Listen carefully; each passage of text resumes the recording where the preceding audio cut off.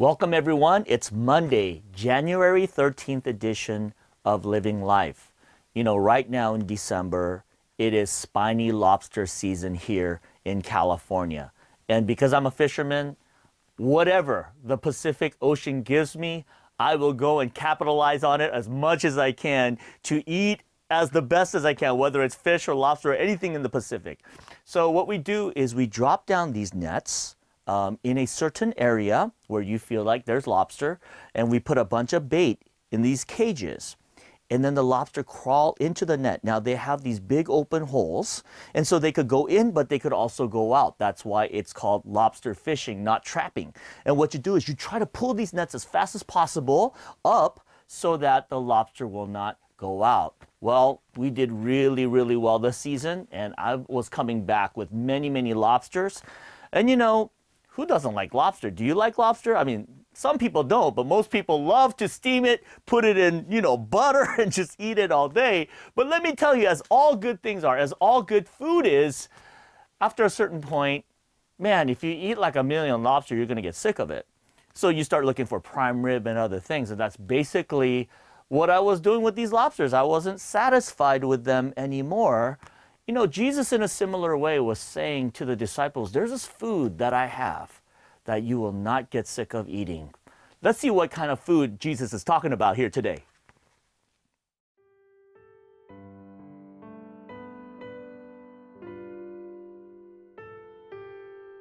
John chapter 4, verses 27 through 42.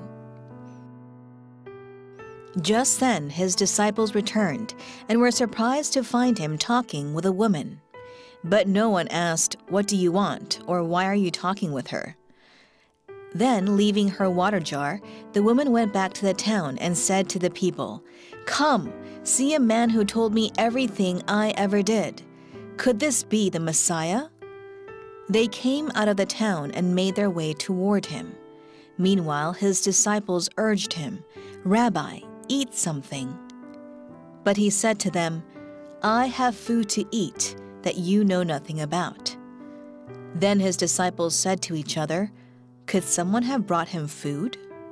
"My food," said Jesus, "is to do the will of him who sent me and to finish his work. Don't you have a saying, 'It's still 4 months until harvest'? I tell you, open your eyes and look at the fields. They are ripe for harvest.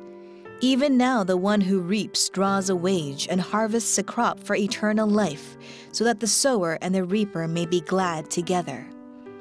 Thus the saying, "One sows and another reaps," is true. I sent you to reap what you have not worked for. Others have done the hard work, and you have reaped the benefits of their labor. Many of the Samaritans from that town believed in him because of the woman's testimony. "He told me everything I ever did." So when the Samaritans came to him, they urged him to stay with them. And he stayed 2 days. And because of his words, many more became believers. They said to the woman, "We no longer believe just because of what you said. Now we have heard for ourselves, and we know that this man really is the Savior of the world." So in this juncture of the passage, what's going on is Jesus ministers to this lady, and he highlights the fact that he is indeed the Messiah that she's looking for. And she is so amazed because Jesus knows everything about her. She tries to wiggle around some vague information, and Jesus says straight up, "No, I know how many husbands you've had. I know what you are doing. I know what you're thinking." And she's just like amazed, and she's coming to realize, indeed, this may be the Messiah. Indeed, this may be the person who's going to give me living water. And so they are going through a lot of ministry time. And now Jesus is going back to his disciples, and the disciples are witnessing and observing all this. Now, just a quick timeline. If you look at the passages before, Jesus meets this woman around noon. Okay, so that's roughly around maybe lunchtime for some of us. Maybe they had some breakfast earlier on. Maybe they didn't have any food. You know, Jesus and his disciples, if you read the scriptures, they don't even know when they're going to eat. But Jesus is probably ministering throughout the day. And right about now, it could be mid to late afternoon. And the disciples say in verse 31, meanwhile, his disciples urged him, Rabbi, eat something. But he said to them, I have food to eat that you know nothing about. So Jesus is basically saying, I know it's time to eat, but I am so full right now. I am so full. I am eating something that you guys don't know about. I am eating the fact that I just ministered to this lady who did not know the Messiah. I am ministering to this lady who really didn't even know what true worship was. I'm ministering to this lady where her eyes are being opened to the one and only God. Do you not see how utterly excited I am that I am seeing a person who was in captivity of information and various things about me, and now it is being opened. Her eyes are being opened. Now she's being liberated, and as she is being free, and she has the ability now to embrace me as the Lord and Savior of the world. Can't you see that I am full? Oh, I'm overwhelmed. I'm overwhelmed. You know, being a Christian, there's so many great things. You know, there's fellowship, you know, and we just said, you know, there was worship, and worship is amazing.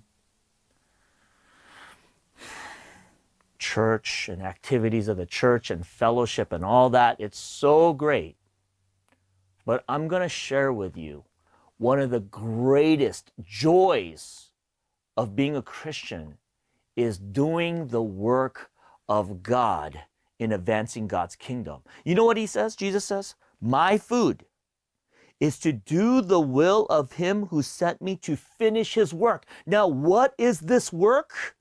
It says in verse 35, don't you have a saying? It's still 4 months until harvest. I tell you, open your eyes and look at the fields. They are ripe for harvest. This work is seeing someone who does not know Christ, does not understand who Jesus really is, and for us to share who God is and this person coming into salvation in the name of Jesus, accepting Jesus and knowing that Jesus is truly God and Savior of this world, and this person having salvation. That is how we eat spiritually, folks. Isn't that amazing? You know, I've come to realize in all the things that I have done that after a full days of work of ministry, and especially when one person comes to Christ, that is the most joyous moment that I've had in a long time, when somebody comes to Christ. You know, it says, you know, in the scriptures that there is a banquet and a celebration that's going on when one person comes to Christ. All of heaven rejoices, correct? Right? Correct? Even in Ezra, when people of captivity came out of captivity and into Jerusalem and into this connection with God, that's when there was rejoicing. There's rejoicing when that person that God goes after, that one lost sheep, and that one lost sheep comes in to the salvation of God. Then there's rejoicing. You know, have you experienced that joy of seeing somebody come into salvation? Man, that is food. That is food that nobody really knows about unless you come into Christ. First, we experience that food when we have Christ in our lives, the bread of life, but then we also get to give that food, and we see this food continuously nourishing us, not only when we receive Christ, but when others receive Christ as well. You know, recently, this Korean church has been reaching out to our community.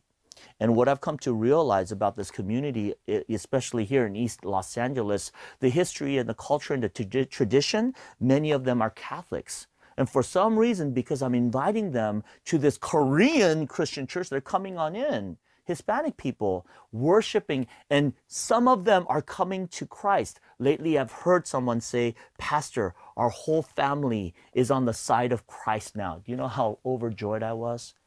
That is food, my brothers and sisters.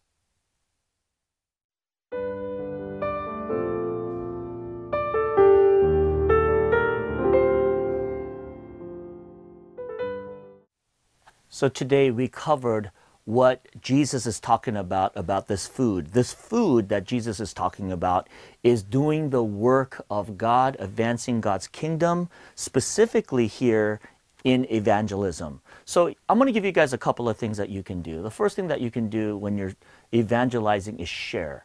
Share your experience of Christ. That's one of the more powerful things that you can do. Jesus did this for me.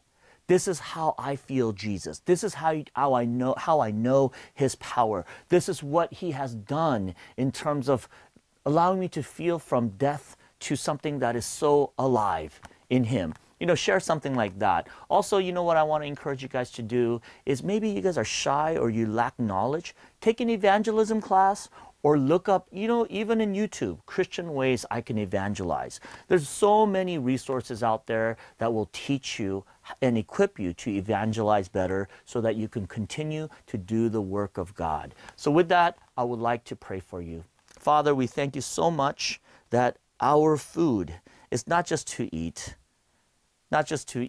your word, but also our food is doing your will in advancing God's kingdom through evangelization. I pray that you would give us a desire and a willingness and a hunger to evangelize, that many would come to know Christ. Give us the way how to do this. In Jesus' name we pray. Amen.